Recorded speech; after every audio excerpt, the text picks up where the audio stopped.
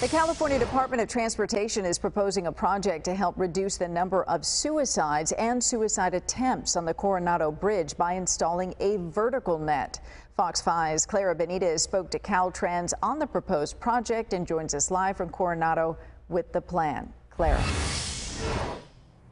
Well, Kathleen, since that bridge opened in 1969, over 400 suicide deaths have happened here at the Coronado Bridge. Now, this plan is still in the early stages, but a goal is to propose these vertical nets to help save lives.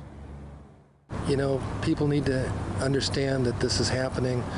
Bridge closures are happening. People are taking their own lives. It's all preventable with this new vertical net. Wayne Strickland has been an advocate for a suicide barrier on the Coronado Bridge for many years. The retired Coronado firefighter says he's happy the California Department of Transportation is proposing a vertical net to stop suicides. It'll prevent all the suicides, it'll prevent all the bridge closures, and it'll prevent all these families having all this grief from lost loved ones. The proposed project will be made up of 8 to 10 foot tall vertical posts with stainless steel netting, costing around $140 million.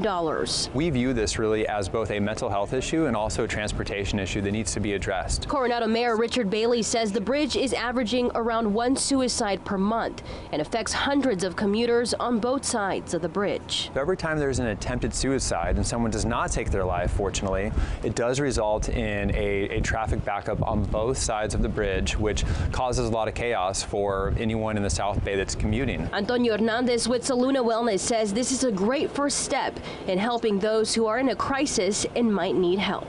The reality is when people are in this state of mind, when they've reached this point, you know, it's most likely after a prolonged period of time of not having anybody be able to help them, not being able to communicate that they need help. So even having, you know, the barriers as a sign that the city of San Diego cares is important. You know, that's a start.